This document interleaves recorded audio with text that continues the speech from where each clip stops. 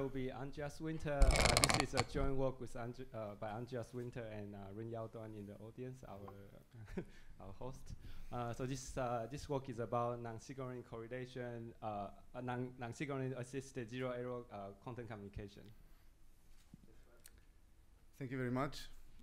Okay, I'll try to stay close to the microphone.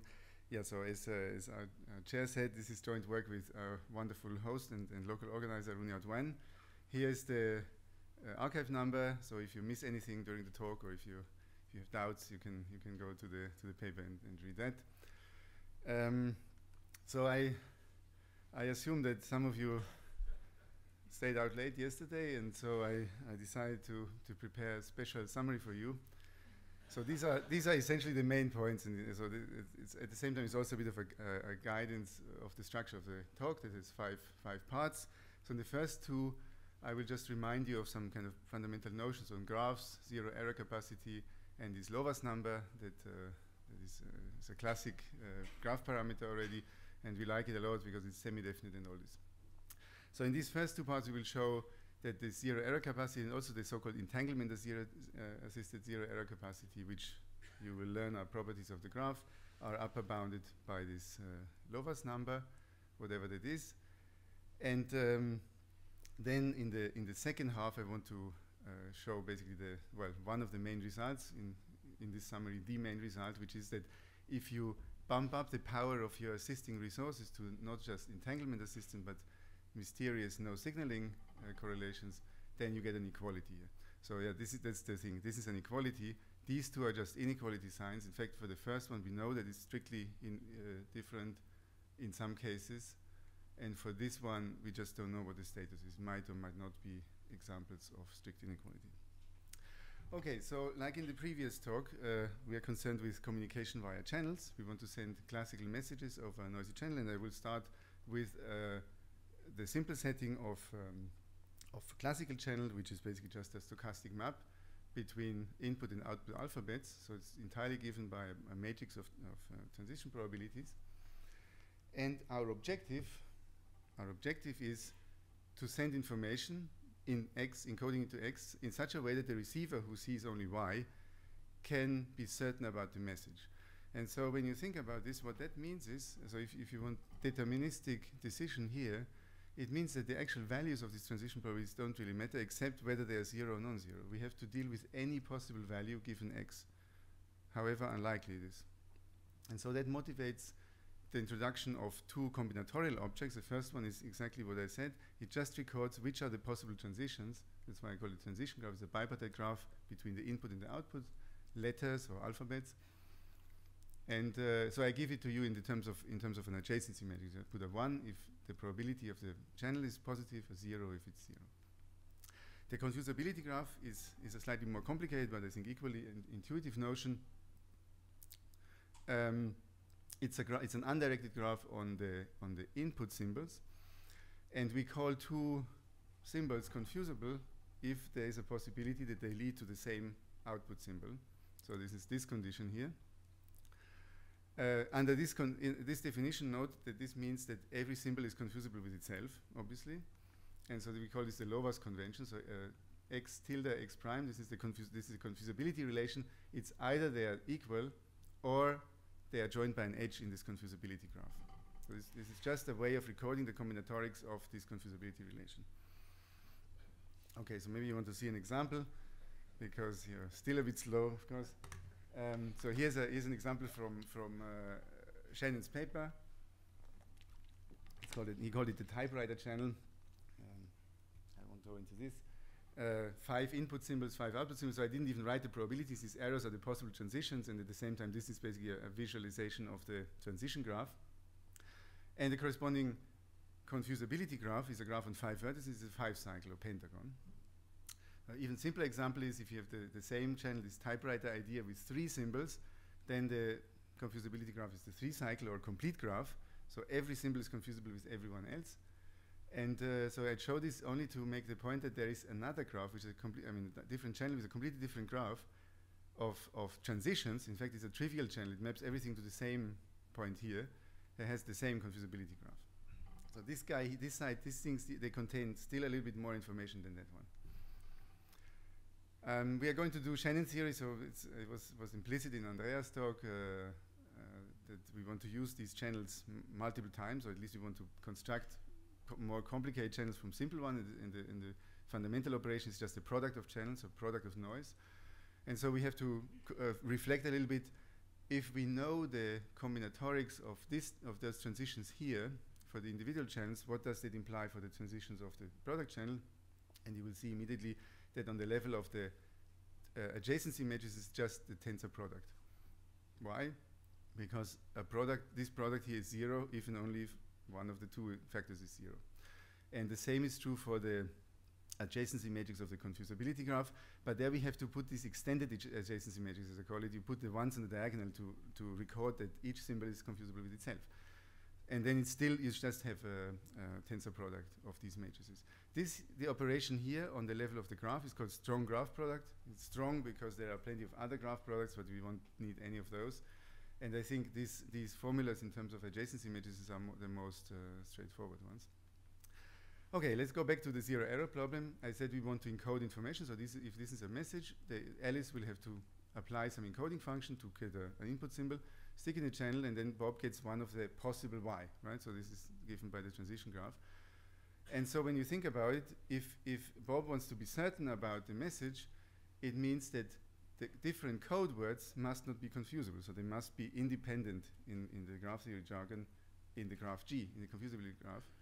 And so the code book, the set of these f of I, must be a so-called independent set in the graph, pairwise non-adjacent.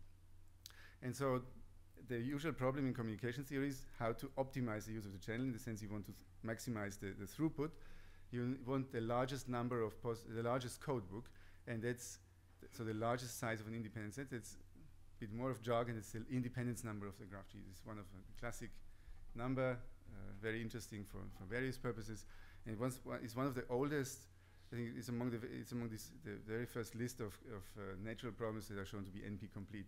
And so there are, at this point, of course, you can have sort of two different attitudes. One of them is, well, okay, I mean, it's NP complete, so just forget about it. You won't be able to make a general theory about this. Maybe you can approximate. Turns out you can't. Even approximating it is NP complete, NP hard. And so what's left is, well, okay, let's just try to find decent bounds, and particularly upper bounds. And so this leads me to the other things, this Lovasz number. So I said it's a semi-definite program, so it's actually written here. It's one of the many forms that Lovasz gave in his original paper. J is the matrix of all ones, and B is basically a state. It's positive with trace 1, positive semi-definite with trace 1, and the rows and columns indexed by the confusability graph. So this inequality, given the definition, this inequality is elementary. When I let you stare at it a little bit more, you will be able to discover, given an independent set, a feasible solution that makes this trace bj equal to alpha. There's another number, an older one, that comes from Shannon's paper on the zero error problem. It's called a fractional packing number, and it's actually a linear program. So you have weights assigned to all the vertices, or to all the input symbols, and in such a way that if for each output symbol you look at its pre-image, you look at all the possible x's that could lead to that, and the total weight of this pre-image must be less or equal to 1. So again, you can easily construct a feasible solution. In fact, if you add an additional constraint here that the w's are either 0 or 1, then you recover exactly a way of characterizing the independence number. So both of these here are convex relaxations of a combinatorial problem. So this is a very nice favorite subject for many combinatorialists. And what's more, this is SDP, and this is, well, semi-definite program, and this is linear program. So they both have lots of nice properties as optimization problems, and they both can be solved efficiently, at least to the extent that the number of constraints is not, I mean, of course, if the number of constraints is huge, then you have also problems. So as an upper bound on alpha, this is superseded by this fraction packing number is superseded by theta. Still, I just repeat what Shannon said. Look, I mean, this is my best upper bound. Let's just minimize over all channels with the same confusability graph, and so you get some kind of fractional packing number of a graph. It's really a property of the set of all gammas with the same confusability graph. And this is indeed attained, so this is really a minimum. You have to construct a channel that has an output symbol for each click of the graph, for each completely connected subset, I mean, complete subgraph of G. Okay, that's just a small thing. Okay, and to complete the Shannon theory stuff, well, we want to, as I said, we want to use many copies of the channel, and so the problem that Shannon wanted to address originally was not to compute some independence number,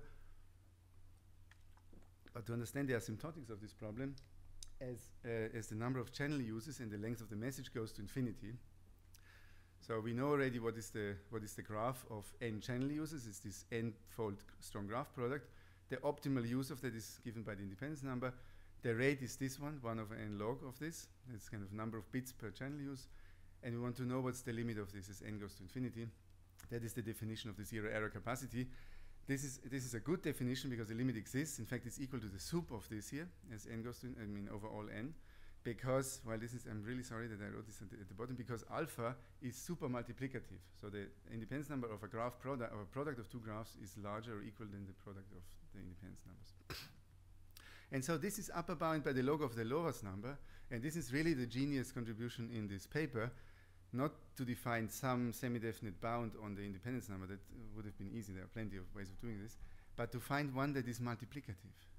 So you kind of, in this limit of taking more and more copies of G, you are here, we really don't know what's going on, how this number, how this sequence of numbers goes.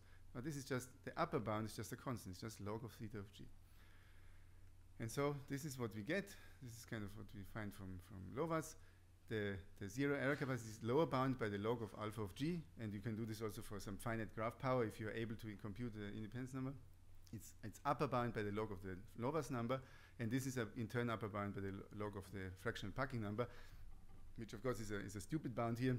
I just write it because talking about multiplicativity, also this one is multiplicative. Also this alpha here, alpha star is multiplicative, which was used explicitly by Shannon in his treatment. Okay, so I've been spending a bit of time with the background here.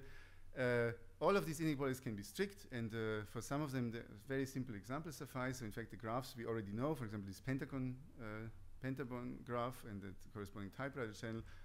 I mean, it's small enough that you can just work it out while you're sitting there boredly listening to my talk. The independence number of C5 is 2, of the 5 cycle is 2. The independence number of C5 times C5 is 5. I mean, it's actually easy to find an independent set of size 5 that you can't find anyone better. Okay, maybe you have to work a little bit more. But it's bigger, this is already bigger than 2 times 2. On the other hand, the log of the theta is square root of 5. So from this we see that for the 5 cycle this is an equality, but this is strict inequality, and this is also strict inequality because you can work out the linear program again on paper. It's 5 over 2, so it's bigger than square root of 5. Okay, since we are with my typewriter example, the 3-symbol typewriter, so the one where we have the complete graph as a confusability graph, we had 2 possible channels to represent this complete graph. One was the typewriter and one was the trivial channel, and they do actually differ in the in the fractional packing number, or fractional independence number if you want. The first one is 3 over 2, the other one is 1. So there's this note up here that all of the first 3 things I always write as a function of G. They are either manifestly or provably a function of the graph only. You don't have to know anything else about the channel. This one is a function of gamma. It's not enough to know just G. So also random graphs give big separations here and here. Well, sorry, here between alpha and theta, and between theta and alpha star. I don't want to go into this. The middle one is a bit harder, but in fact it was immediately, before even the paper of Lovasz appeared, Wilhelm Hammers gave an example, a very, very specific example. By now we know we know basically several families of very, very peculiar graphs where you have strict inequality here. And that's by introducing a sort of an ad hoc algebraic bound that usually is completely intractable and probably also terribly bad. But for these very specific and highly structured graphs, you can show a gap here. yeah, so I say this so that you can actually improve this Lovasz bound here, but there's kind of there's a catch. So it's something that I don't know if this was known, but I discovered this together with Runyao here, Tony Yassin and Belen Sainz last year or the year before. You can try to improve this Lovasz number, but if you do that, you lose the multiplicativity property. If you change it on even on a single graph, I mean you lower it. Of course, it still has to be larger than the alpha number. It won't be multiplicative anymore, or vice versa. Any number, any graph parameter between alpha and theta that is also multiplicative is equal to theta. And so this multiplicativity, of course, we like it because it helps us dealing with the asymptotic limit.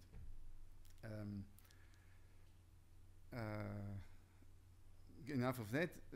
Just to conclude this, it's a very beautiful article. We probably can't read this either down here by Alon and Lumetsky, where they study how this limit here, how this sequence of number behaves. So kind of how for small n you might get the impression how you approach the limit. And so they make this observation that it's not even known how to decide C0 of G, a computation or deciding whether it's bigger or smaller than some value. It's not open. It's a last open question in their paper. After making lots of observations, they say, well, look, we don't have any way of determining anything about the C0. I mean, we're not talking about NP hardness here, right? We're talking about Turing computability. Or there. Okay, so here's the status. We have this inequality. We know it's sometimes strict. And so, okay, you can go on and try to improve the upper bound. But there is a bit of a different attitude, which is, well, maybe we should just make this quantity a little bit better behaved. And one of the things we can do in information theory is we just give some resources for free. And that's not at all a new idea. So one of the things that Shannon did, in fact, himself, again in the first paper on zero error capacity, was allow feedback, instantaneous feedback over each channel use. And he showed that the corresponding zero error capacity with feedback is equal to the log of this fractional packing number. Beautiful result. The things we want to consider here is entanglement, a little bit, very briefly, and no signaling correlations. What's the, okay. Yeah, so the entanglement is basically still part of the background, and then we will move on to the no signaling. So I show you just a couple of slides. So take heart, we are kind of getting there slowly. Free entanglement, what does that mean? Well, okay, Alice and Bob share an entangled state, and to use the channel, Alice will have to exploit the entanglement. So I mean, in the end, the channel is classical, so he has to get has a classical measure. He has to get a classical X-ray measurement. And likewise, Bob, he gets a classical output, and he will make a measurement, and he gets a J. And so the condition is that J should be equal to I with probability 1. And so the only question is, okay, how do we optimize over this state and all those measurements? But if we could do this, then I can just say the maximum number of messages I can encode in such a way and decode is some property. It turns out it's a property of the graph only. I mean, a priori you might think it has to do with the transitions here, but you don't need gamma, you need only G. And I call it the entanglement assisted independence number, because it's like, I mean, it's basically, without the entanglement, this is a way of defining independence numbers. Right? It's a game, it's a task, an operational information task whose optimal performance is a way of characterizing independence numbers. So we just throw in we just change the rules of the game, and so I just call it entanglement assisted. And we know this is a non-trivial concept, because a few years ago with Toby Cubitt and others, we discovered, and well, actually all of us are here. So Debbie's here, and Will is here. We found that this can be strictly larger than alpha of G. And so there is also a non-trivial concept of entanglement assisted zero error capacity when we have many uses of the channel. So one of the things that in terms of upper bounds this is kind of beautiful result again. I'm happy to report that another contributor, Salman Begi, is here, proved that the Lovasz theta is an upper bound to this entanglement assisted. So it's an improvement of Lovasz's result, which just showed alpha is less than theta. We can squeeze in the alpha tilde. And so because of the multiplicativity, that's still an upper bound on the capacity. I mean, I hope you can just pass this. It's just the usual limit of the asymptotic rates. We know examples of strict separation here, thanks to almost all, quite a few people listed down here are present. I mean, these are very special graphs. It would be very nice to know some more examples of some bigger separations. And we would like to know a separation here, or we would like to prove equality, and depends on your attitude, but we just don't know the status of this. Let me go into this no signaling, actually. Yeah, at this point, I just explained it too. Basically, we need some kind of, I mean, the entanglement, what does it serve in the previous picture? It just serves to correlate those channel inputs and outputs with the messages that we encode and decode. So we can, I mean, in fact, this is very much like in Will's talk, Will Matthews' talk yesterday. We just couple the channel with a general no signaling correlation. That's why we do this. Well, ultimately because these guys are easier to deal with than entanglement assistants, and you just try to play around with this. And so you define another independence number, a no signaling assisted independence number, which now depends on the transition graph. So you can no longer show that it only depends on G, but really on the transition graph, on the bipartite graph. And so when you stare at this here, so it's just, I mean, this, I just wrote it out in painful detail, the maximum integer such that you have a no signaling correlation with I and j are messages from 1 to m, x and y are vertices in the graph. There has to be no signaling and so on. So these are all linear equalities or inequalities. And so you can definitely check whether a given integer is feasible. So what was really surprising, it was that in fact this number itself is given by a linear program, rather the integer part of a linear program, and this linear program turned out to be the same fractional packing number as before. So we find that, I just wrote it again here, we find that the no signaling assisted zero error capacity of one of those transition graphs is given by the log of the fractional packing number. So we increased the capacity again, but this time too much. We went all the way to the fractional packing number, and which we know is much bigger in general than the Lovasz number. So what went wrong here?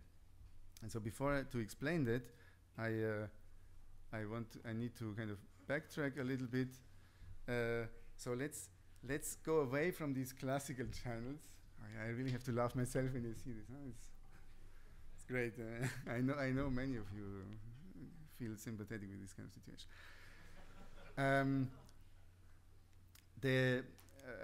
We should go away from these classical channels. I mean, in the end, we want to talk about communication via quantum devices, and also our resources are quantum. Okay, so quantum channel is easy. We know what it is. It's CPT, completely positive and trace-preserving map. I want to give this in most of the talk in terms of Krauss decomposition. So there's each channel basically is just a bunch of Krauss operators. And so point one is I want to advocate to you that there are in fact matrix or quantum versions of these graphs that we were looking at. I mean, this transition graph and the confusability graph, they are very well generalized by this here. So this K, the span of the Krauss operators, this is kind of the quantum transition graph, and this S here, this is the span of all the EI dagger EJ, this is the quantum version of the confusability graph. How is that? For a classical channel, that's the channels that give rise to those gamma and G, the Krauss operators can be chosen as such. They are just dyads, bra x, ket y, either with a weight 0 or 1, and k is just the span of those. So this, I mean, gamma is 0 or 1, right? So depending on whether x and y is a possible transition, this is there or not. And so just looking at this, if knowing the basis, the x and y basis, we can read off gamma, and it's really the same thing. And the same for this S here. So we can read off G by looking at these rank 1 objects, bra x, ket x prime, that are present in the linear span. And okay, so let's forget about this. So let's just go to the quantum no signaling. So I also want to generalize the no signaling resources to be something fully quantum, because it has to kind of couple with a quantum channel.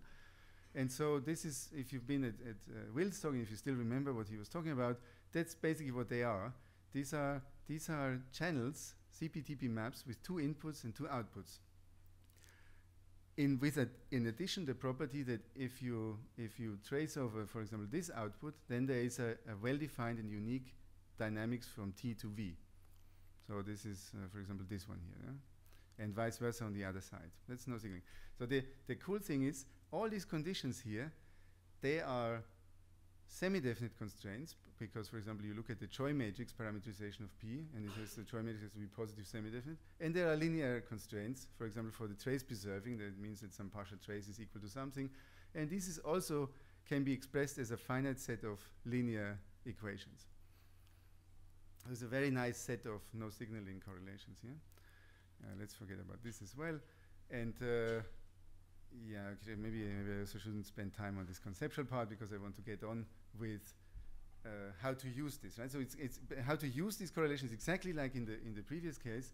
We have this correlation. The no signaling makes sure that Alice, if she wants to send a message, so the input here is classical happens, she can stick it into this box, and the no signaling makes sure that there is a well-defined output here already. She doesn't have to wait for any input on Bob's side. And then conditioned on that, there is sort of a residual dynamics, a conditional dynamics on Bob's side, which he will activate once he gets the output from the channel. Note something here. We call this here no signaling, but this has nothing to do with space-like separation. In fact, it's the contrary, because Bob will use his box only after receiving the output from the channel. So he must be in the light cone of Alice's using the channel. So it's not like you can, I mean, it's very interesting and maybe potentially important point. Obviously, these kind of correlations, these kind of maps, they are more general than the things you could do by just having an entangled state and acting on them locally. It's very easy to see. But it's not that this setting makes it unphysical. I mean, this P here could also have some kind of internal secret communication to realize it. I mean, it's a machine. And this machine will be activated at the moment that Alice sticks in the message here. It will send a message, an internal hidden message to Bob's machine here. And necessarily the channel output will arrive after that message. So this kind of this P here can be simulated. It's just it happens to be on its own useless for communication. Okay, so we do the same thing. We define maximum number of messages. This depends, as it turns out, only on this K, on the span of the Krauss operators. And you can do the same for independence number and entanglement assisted independence number, which in fact can be shown to depend only on the S, on the quantum confusability graph. And so result number one, first of all, just like before, this is a feasibility problem over a semi-definite set. So clearly you can check whether a given number is feasible or not. So the surprise is that the maximum number itself is a semi-definite program. You can optimize, you get this upsilon, and we take the integer part of it, that gives us the independence number. And upsilon is this rather ungainly semi-definite program with lots of variables and so on and constraints. Pi is the projector onto the Choi matrix. And so the main point, I mean, you can stare at this for a while, but I don't expect you to understand it very deeply in any time, actually.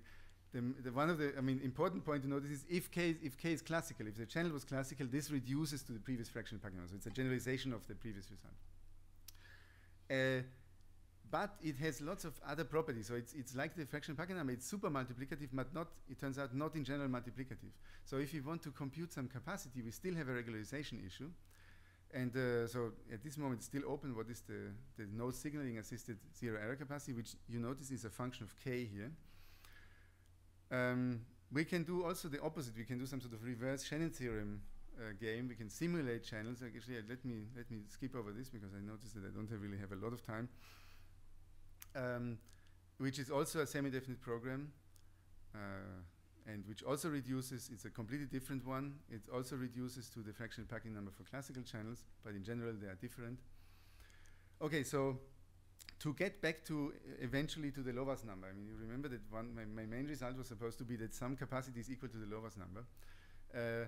We look at a special subclass of quantum channels. It means, in a sense, the least quantum among the quantum channels, these CQ channels, where the input is classical. It's just a discrete choice, and this choice determines which state is Bob going to see. And so from the zero error perspective, everything is given by the support projections of these row x's here. well, you can write this joy matrix. I mean, you massage a little bit this original upsilon SDP with this particular choice of the joy matrix, and it looks a bit more like a fractional packing number because you're summing up weights associated to the x's, subject to some crazy inequality and equality constraints. So we didn't like that at all, and so we just looked at a relaxation that looks even more like a fractional packing number, namely this one here. So you just forget this equality constraint and just keep an inequality by just dropping one of these variables. So it's maximum number of s's such that you have this matrix inequality. And so both of these numbers, this and this here, still reduce to the fractional packing number in the classical case. And nice, even better, this A here is multiplicative. So it does serve as an upper bound on the asymptotical zero error capacity. But not only this, so this is kind of the, for me, I mean, okay, apart from what I told you for the hangover summary, for me this is the main result of the paper. This is the most amazing and mysterious thing that comes out of this, that not only this log of this quantum, this semi-definite packing, I'm sorry, is an upper bound on the zero error capacity as it's Bernoulli thing. It's actually equal. And that despite the fact that this is not multiplicative. So this sequence here of the 1 over n log u epsilon, this is non-trivially increasing. So we have this whole sequence of SDPs. They are super multiplicative. And lo and behold, the regularization is given by a simple relaxation of the original SDP. It's also an SDP. And to be honest, I don't know of any other example of this happening. I don't think there can be many. I want to give you at least one idea of the proof. So what you actually show something very strong. You show that upsilon and a of k to the n are can only differ by a polynomial factor. And the way you do this, you just start from an optimal solution of this a of k, which you tensor up because it's multiplicative. It's an optimal solution of the n-fold problem. Then you look at the problem you get. You have this huge permutation symmetry. So when you look at these equality constraints you have to satisfy, they are effectively only polynomially many. I mean, it looks like you have gigantic matrices, but you can boil this down to polynomially many equations that you satisfy. And by sacrificing this very small fraction of the objective function, you can show that these extra constraints somehow can be satisfied. And I mean, it's not like, you should say, yeah, sure. I mean, on the contrary, I mean, this is totally mind-blowing why this should happen. I mean, you can look at the proof. I'm sure I don't understand it. I mean, even though I made it, but it's a mystery. I would like to know more examples of that. Let's go on in the talk because I have to reach the conclusion at some point. What is this? This is simulation. I didn't want to talk about simulation, so there's another thing here. For an example, the simplest CQ channel is that of two pure output states, so you can parameterize them with this alpha plus minus beta. You can work out everything here. You can work out that the upsilon is 1, but for 2 copies, it's always larger than 1. So this is an example of strict super multiplicativity. And for large n, it behaves like this here. And in fact, the semi-definite packing number is 1 over alpha square. So this is kind of, if you power to n, you get 1 over alpha 2n. Instead, the simulation cost is a different one. So this is yet another example. So this is barely non-classical already. The simulation cost and the capacity differ, unlike the fully classical case where you have complete reversibility. Okay, so we arrive finally at the hangover breakfast. No, it should be a good sign that we're finishing. So this is the best, and like to get me back to last part of the talk. Now we do the same as before. We minimize this thing here over all CQ channels with the same confusability graph. Confusability for CQ channel is simple. It just means that two things are confusable if the corresponding output states are non-orthogonal. And so this is the theorem, which now it's not even very difficult, because basically we just take one of those many characterizations of theta from Lovasz's original paper, and we discover somehow that this minimization over a of k is one of them. And so that means that the minimum capacity of zero error capacity of assisted by no signaling of this k is equal to log of theta. So it's kind of the Lovasz theta gives the no signaling assist capacity of not a single CQ channel, but of the worst one among all those with a given confusability graph. And so as far as I know, this is the first information theoretical interpretation of theta, I mean, in the sense as a capacity, as a performance parameter of a communication problem. So here's the answer. I just want to highlight some open problems. So I think I said enough about this crazy point that you have this sequence of SDP that regularized to another SDP.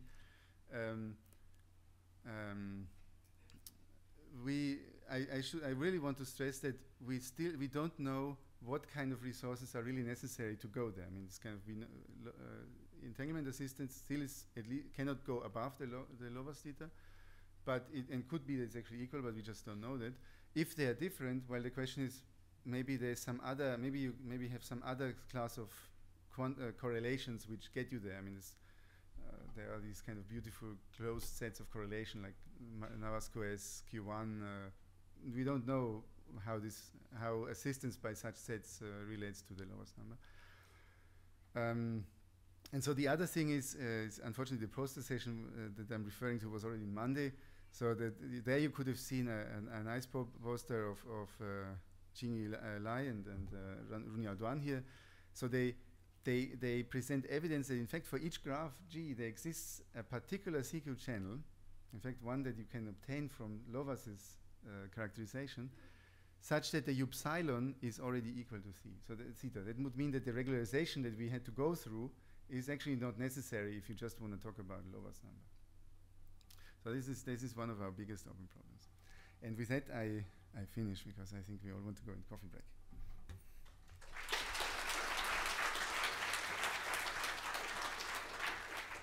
Okay, it's now for question. Alan?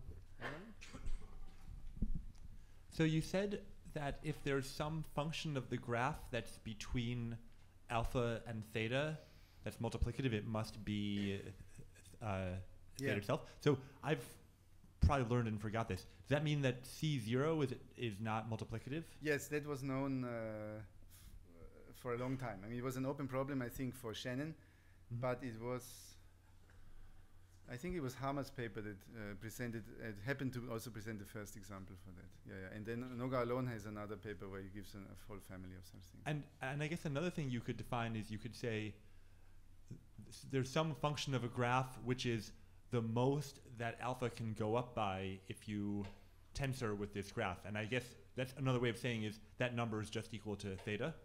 You mean you're looking at the ratio of alpha of G times H divided by alpha of G or something? Yeah, like the CB version of it. This is actually, no, this is not theta. This is equal to the fractional packing number. This is known as Rosenfeld's theorem. Actually, I mean, I apologize. I refer to a paper that we wrote last year, but we haven't posted it yet, which I really want to do that soon. So it's kind of pure graph theoretical fun, where we look at such things. I see. So when you tensor on a graph, you can increase the capacity by this fractional packing number, but kind of not repeatedly. Yeah, exactly. Any more questions?